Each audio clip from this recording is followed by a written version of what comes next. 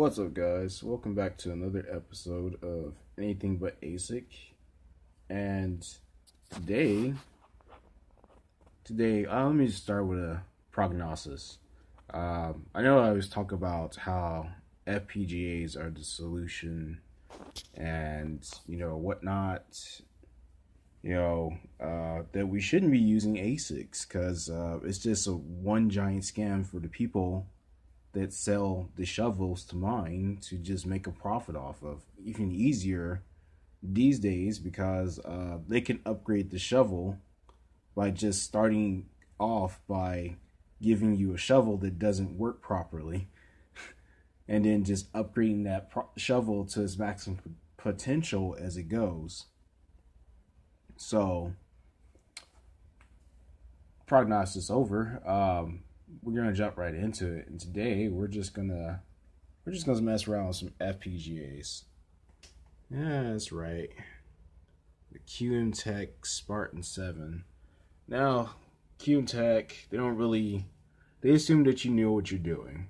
They assume that you downloaded the 48 gigabytes of Xilinx bloatware that's actually free, and they assume that you are already some master at, just writing Verilog and getting everything up and running. Well,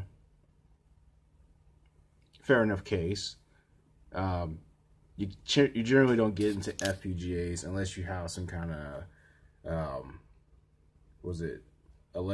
electronics degree or a computer science degree or some kind of advanced degree from some kind of college. It's just like, where are your papers? Where are your papers? So today I'm going to go through and kind of show you that it's not completely impossible to figure out FPGAs, how to go through the development environment.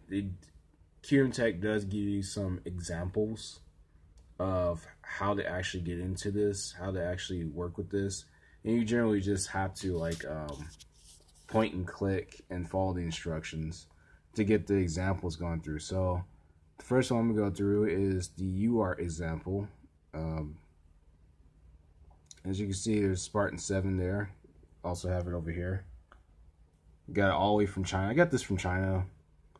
Sent over. Took about 3 weeks. I got this 2 years ago, actually. I've been holding on to a lot of FPGAs, actually.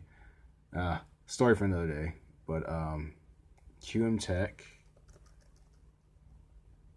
And see, the core board is the XC7S15 Spartan 7. And I believe it had 128 lookup tables.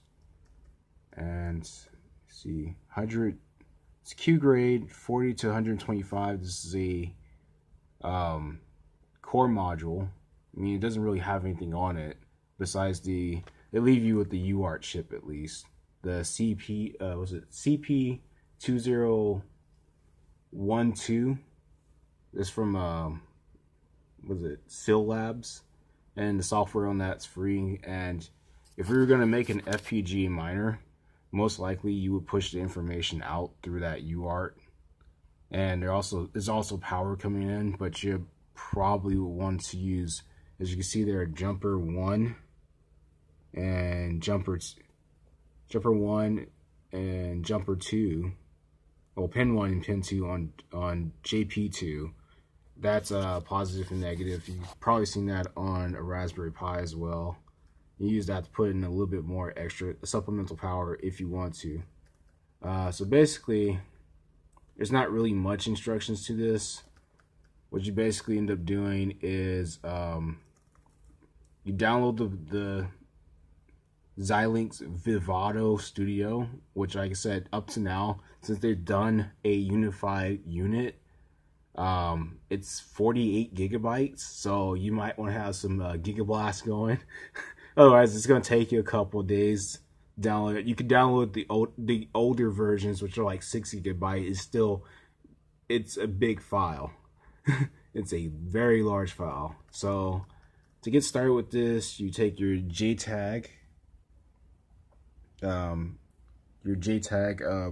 What do they call this?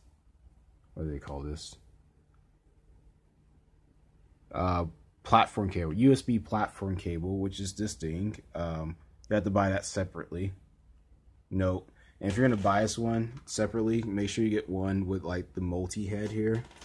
That way you can plug into, you know, any situation comes up, you can plug into like just about any just rando Xilinx FPGA.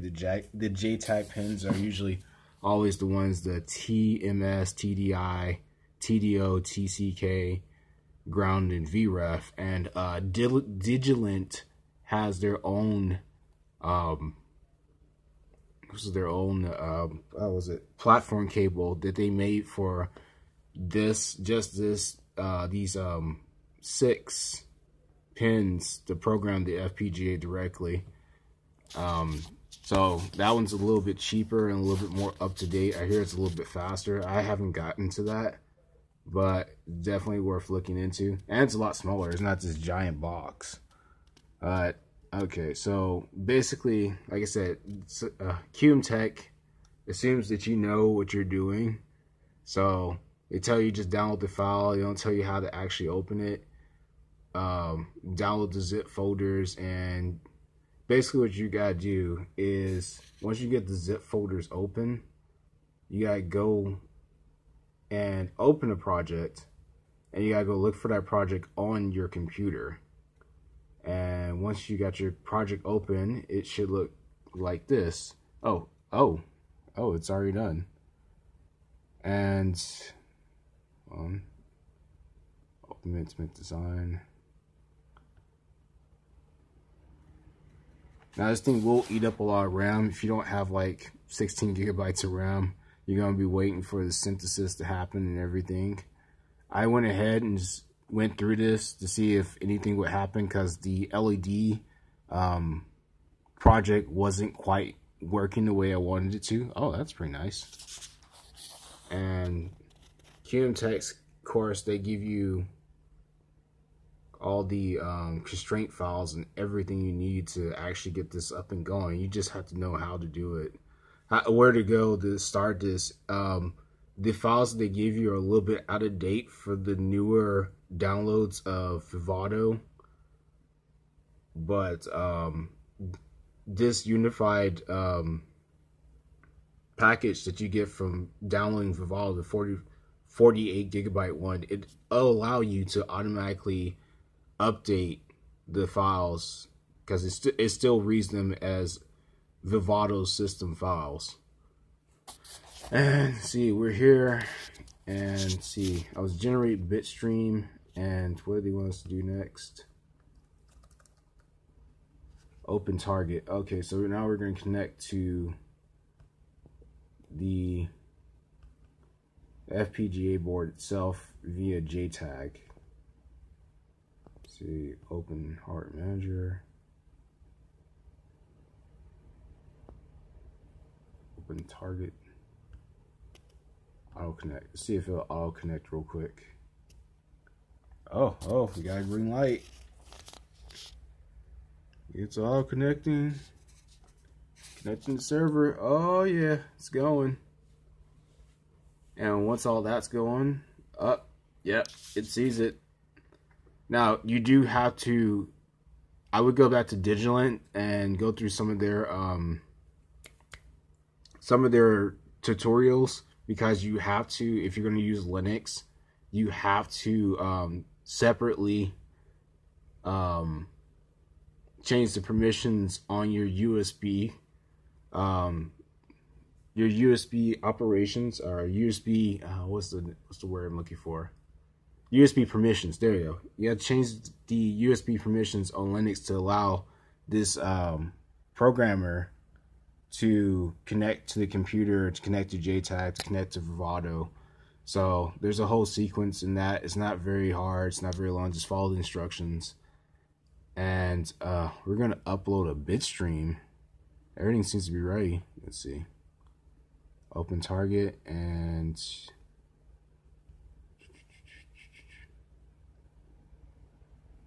upload bitstream. You can program device. Hey, program device. All right, so I'm going to program the device. Where does it say program device? Program device. Okay.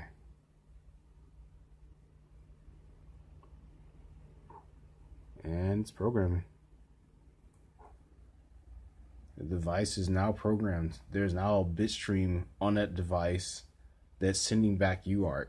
I gotta wonder real quick. I'll do that next video. I'll open up PuTTY and see if it's actually pushing anything through. But yeah, that's basically going through Vivado on just your little core board or whatever you can get, just to test out some programs, test out your Verilog program abilities. I'll solder on some headers, maybe get some LEDs going up soon. But yeah, there you go. This is the start of how you make your own FPGA miner, quote unquote. I'm doing quotes, if you ever wanted to. I'm sure people at Squirrel has done this. And oh, FYI, if you're ever gonna start this and get serious about it, don't do it on a 15-inch screen. Just FYI, because this stuff here, it takes up a lot of real estate on the screen. These boards, there's a lot of extra information there that you're not going to see right away, and you're going to want a bigger screen, something like a 32-inch, high def 32-inch, and that's it. You programmed a bitstream. We found the bitstream, programmed the bitstream, and all the information was generally there. You just had to know a few ins and outs. And I'll see you guys next time.